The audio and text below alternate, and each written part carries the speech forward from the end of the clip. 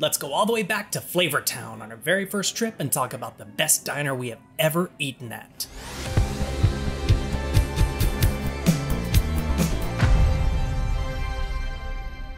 Our very first Christmas couple trip was to Fairbanks, Alaska. Absolutely stunning. It's a gorgeous place with very little to do and not much of a food scene. What they did have, though, was a restaurant called the Cookie Jar, which was featured on diners, drive-ins, and dives, and was some of the best breakfast food I have ever had, and I don't even like breakfast food. I do, and it was still some of the best breakfast food I've ever had. The Cookie Jar restaurant is just a 10-minute drive from Fairbanks International Airport, so if you wanted to fly into Alaska just to eat here, it'd be convenient. It's kind of tucked behind a truck stop, so not super obvious, and it's definitely a local hangout. Pretty much everything in Fairbanks is a local hangout.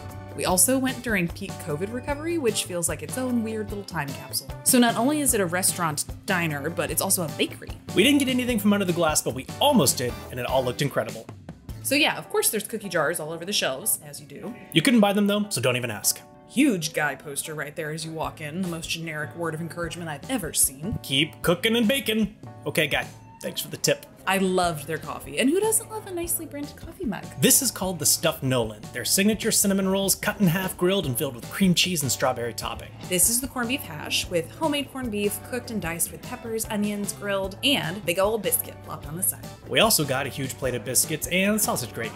There was a quiche of the day, which we ordered. Don't remember what kind it was, but it sounded good enough to get, and it was. I'm not sure words can express how gooey and perfectly sweet and mouthwateringly delicious those stuffed cinnamon rolls were. They were yummy. Well said. And these biscuits were just a beautiful abomination. They were the heaviest food I have ever held in my hand. But they broke apart into about 1,000 layers and were deceptively light tasting. I can't tell you how many times I've ordered eggs over medium and not gotten this perfect cook on them. They nailed it. I have loved corned beef hash since I was a kid, and this was some of the best I've ever had. And good news, they survived COVID. According to Google, they're still open as of July 2023, so if you're in Fairbanks, you're not gonna have a lot of options to eat. So definitely make sure this is on your list. Thanks for watching. We're gonna be going back through some of our very first videos and trying to find some gems while we put a pause on traveling to take care of our new baby. But hardly anybody saw our first videos, so gonna feel new to you.